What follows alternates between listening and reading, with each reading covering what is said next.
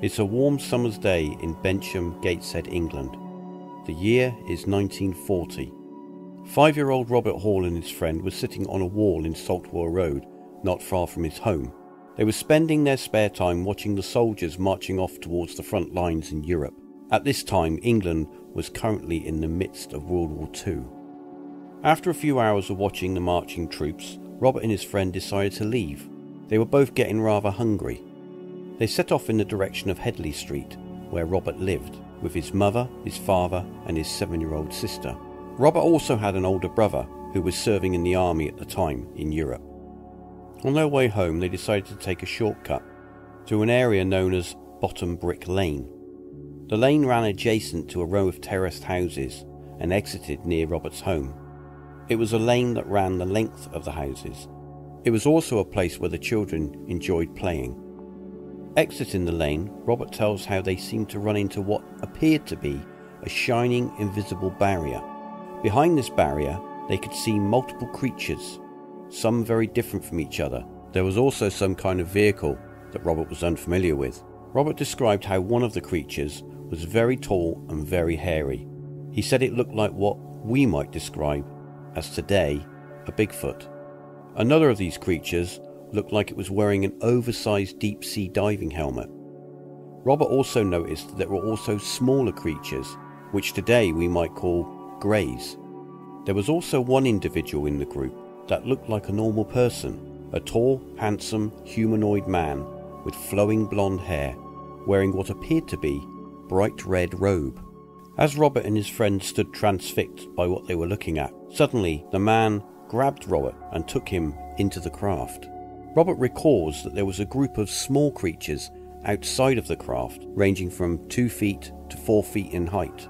The blonde-haired humanoid man seemed to be taking blood from the back of Robert's neck.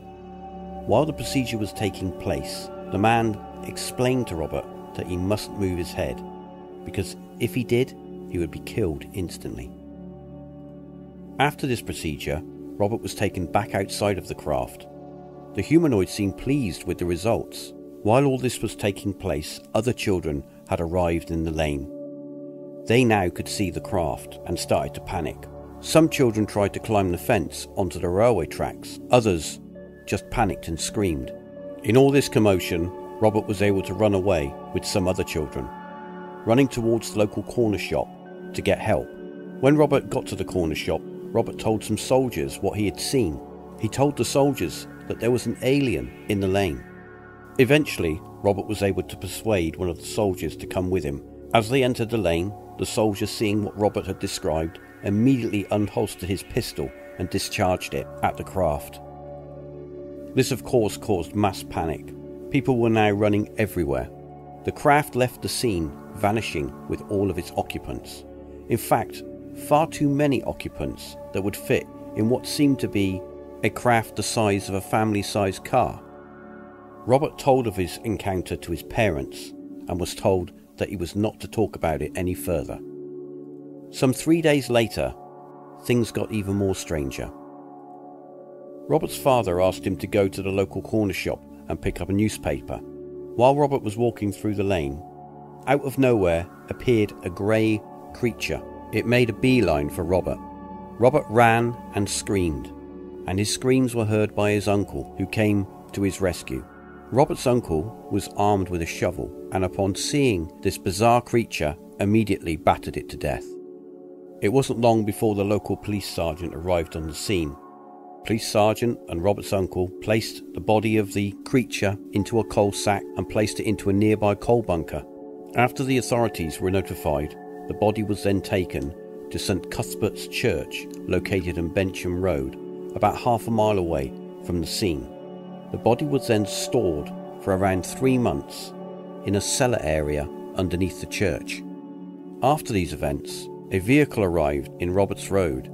4 unknown men exited the vehicle wearing white and carrying what Robert describes as small brown leather suitcases.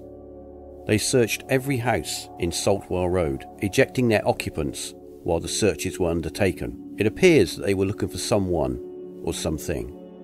It's also interesting to note that on the morning Robert and his friend were watching the marching soldiers, he recalls seeing a bright white light zigzagging in the morning sky. This was also witnessed by some Australian soldiers. For 2 days after Robert's encounter, he was very unwell. His eyes constantly watered, and he suffered from incredibly painful headaches. A small triangle mark also appeared on his left cheek. This stayed with him until about the age of 13. Robert also experienced threats from who he believed were army officials, telling him not to talk about his experience. Robert was also interviewed by a high-ranking Air Force official. While being interviewed, Robert was shown a child's spinning top and was asked, "Does the craft look like this?" He also recalls for some time after he was followed to school each day by a man he didn't know.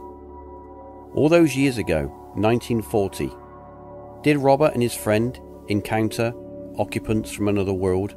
Was Robert experimented on? I'll leave you to decide. Until next time, thanks for listening.